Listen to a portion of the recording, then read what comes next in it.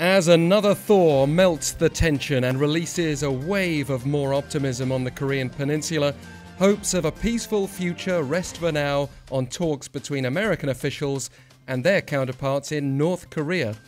A group of US representatives led by Korea Ambassador Sung Kim, who has plenty of experience negotiating with Pyongyang, crossed the inter-Korean border on Sunday for dialogue that is set to continue until tomorrow.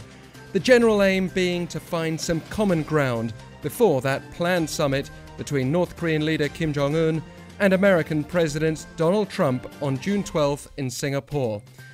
That much was made clear over the weekend by the man who's looking very much like the peacemaker in all of this, South Korean President Moon Jae-in, who said, after a surprise meeting with Chairman Kim on Saturday, that the success or otherwise of holding the Kim-Trump summit depends on how these working-level talks go in the meantime. So, more on this ongoing dialogue. Sung Kim, previously based in Seoul, has been pulled away from his current role as Washington's envoy to the Philippines to meet North Korea's delegation, headed up by Vice Foreign Minister Choi Sun-hee, the same official whose tough warning last week President Trump blamed for initially cancelling the June 12th Singapore summit. Ambassador Kim and Vice Minister Choi have met with their respective teams at Panmunjom Truce Village within the inter-Korean demilitarized zone.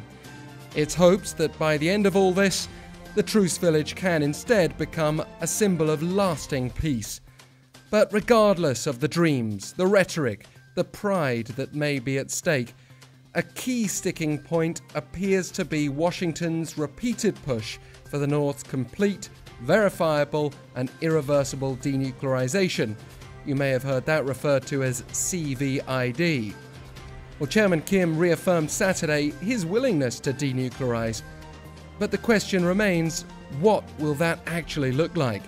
North Korea has made it clear it wants to steer far from the model that preceded the collapse of Libya's Gaddafi regime in 2011.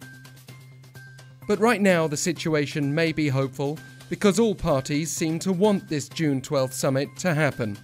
Early Monday morning Seoul time, President Trump tweeted his belief that North Korea will be a great economic nation one day.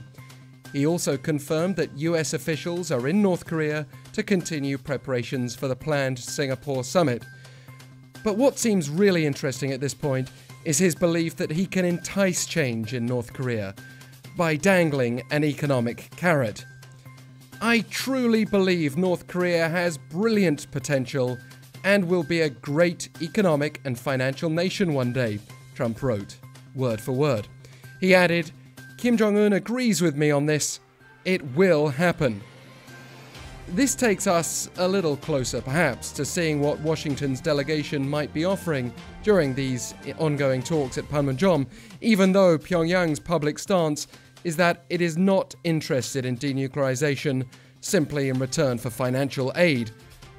So what might a deal actually look like? From the US side, the North needs to go a lot further than its demolition of the Punggye-ri nuclear test site last week, and perhaps further than Chairman Kim's reported preference for a phased and synchronized process that would likely involve a gradual give and take of dismantlement steps in exchange for sanctions relief.